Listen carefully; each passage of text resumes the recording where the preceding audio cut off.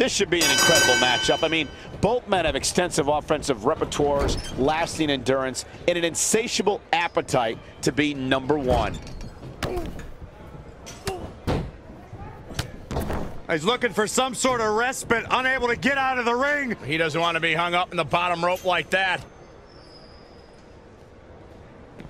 Drive-by. I don't know if Ryder can bounce back from this. Dishing it out. One. He may get the 3 count right here. I think so. 1, 2. This guy just refuses to quit. I'm just as shocked as everyone else, Cole, his opponent included.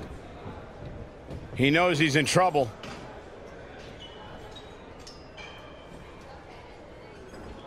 There! That was vicious. Can he put this one away? 2. It's going to be... 3. He's done it! He's done it! He's got the victory!